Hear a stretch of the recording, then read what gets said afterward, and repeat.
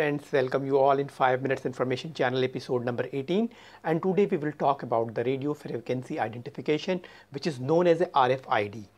RFID is being used for in library for the three purposes. Number one, for the theft detection and security system for the library. Number two, for the inventory of the library stock taking, and number three, for the self check-in and self checkout in the library. Now let's move to the video how RFID technologies work in the library. We need three things for RFID technology. Number one, RFID readers. Number two, radio waves, and number three, RFID tag, which is connect with the readers. So RFID tag can be placed goods which is kept in a superstore or shopping mall, or object which is kept in a warehouse, or library material like books, CDs, and any other stuff which is related to the library.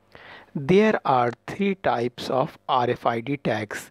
Number one, active tags. Number two, passive tags, and number three, semi-passive tags. In libraries, we can use all these three types of tags, but RFID technology, we required the ultra high frequency wave range between 860 to 960 megahertz, which can cover 10 to 15 meter area.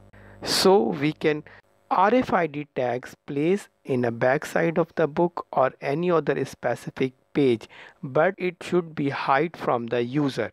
When a user issue a book in a formal manner, a librarian deactivate RFID tag, and user can easily pass from the RFID reader in a shape of RFID gate or RFID scanner. Similarly, when a user return the library book, librarian again activated this RFID tag. Any library user or patron wants to take a book without the permission of library, the active RFID tag will be beep when he or she pass through the RFID reader in a shape of RFID scanner or RFID gates. Currently, RFID technology is used for the issue return of the books as well as security of the library books and stock taking of the library books.